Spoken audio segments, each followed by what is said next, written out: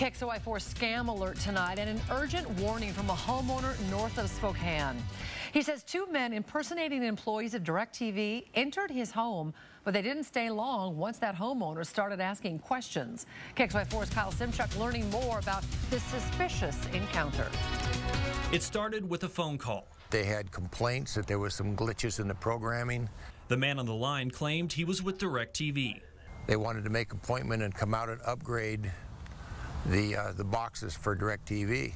At first, it didn't seem suspicious for Sam Eaton. He was having issues with his TV service and was planning to call and have it fixed. They made an appointment for 10 o'clock the next morning. But when two men stepped inside Eaton's home last Thursday, he noticed several red flags. They didn't have a clipboard, a work order, tools, nothing.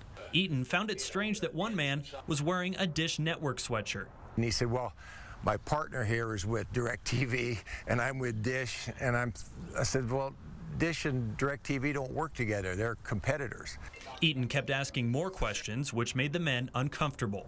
And they said, well, we'll just go to the next call. There must be a mistake. And they rushed out the door. The pair left so fast, Eaton couldn't see what they were driving. He reported the incident to law enforcement. We want to know these type of things so we know what's going on. If we don't know about it, obviously we can't look into it. Earlier this month, two men claiming to be cops used fake badges to get inside a home near the Northtown Mall. It's unclear if those men were the same ones inside Eaton's home.